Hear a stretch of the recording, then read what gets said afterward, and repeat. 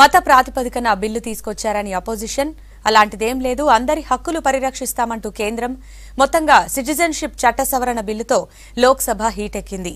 మీరు అబద్ధాలు చెబుతున్నారంటే మీరే అబద్ధాలు చెబుతున్నారంటూ కాంగ్రెస్ బీజేపీ నేతల మాటల యుద్ధంతో సభ ఆసక్తికరంగా మారింది. ఇక బిల్లు ప్రతులను చించేసి నిరసన తెలిపారు అసదుద్దీన్ ఓవైసీ. పౌరసత్వ చట్ట సవరణ బిల్లుపై లోక్ సభలో వాడివేడి చర్చ జరిగింది. సాయంత్రం బిల్లుపై చర్చ ప్రారంభించారు కేంద్ర హోంశాఖ మంత్రి అమిత్ షా. బిల్లుపై అపోజిషన్ పార్టీలు అవాస్తవాలు ప్రచారం చేస్తున్నాయన్నారు. ఈశాన్య రాష్ట్రాలతో పాటు ప్రజలందరి హక్కులను పరిరక్షిస్తామన్న అమిత్ షా ఎవరికి అన్యాయం చేయబోమన్నారు.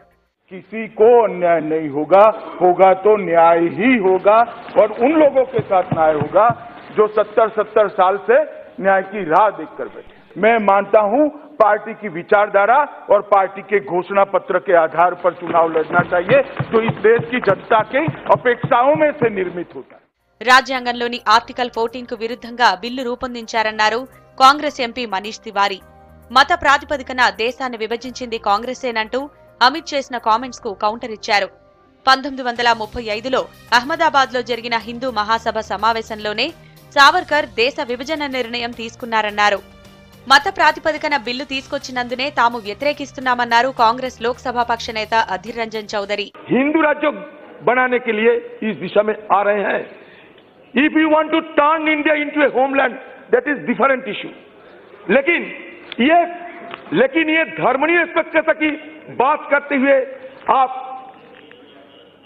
सिर्फ 6 समुदाय 3 देश बाकी सारे बात ये नहीं हो सकता.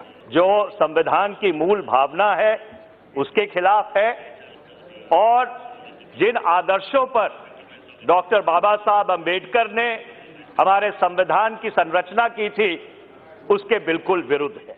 పౌరసత్వ బిల్లును వ్యతిరేకిస్తున్నట్టు చెప్పారు TRS floor leader Nama Nageswararao. మత ప్రాతిపదికన రాజ్యాంగ విరుద్ధంగా తీసుకొచ్చిన బిల్లును తాము అంగీకరించబోమన్నారు.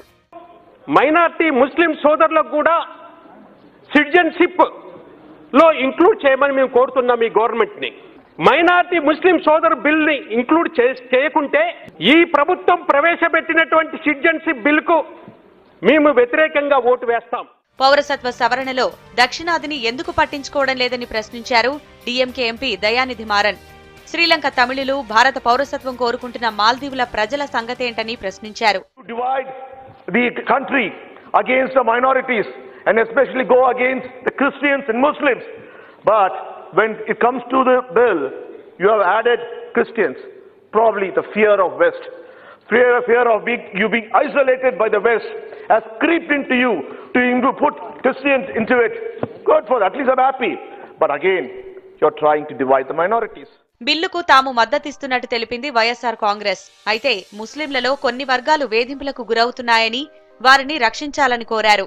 We should think about the other countries also which are neighboring to us and we should be accommodating Muslims, be it from Sri Lanka or be it from Maldives or near our neighboring countries. పౌరసత్వ చట్ట సవరణ bill రాజ్యాంగ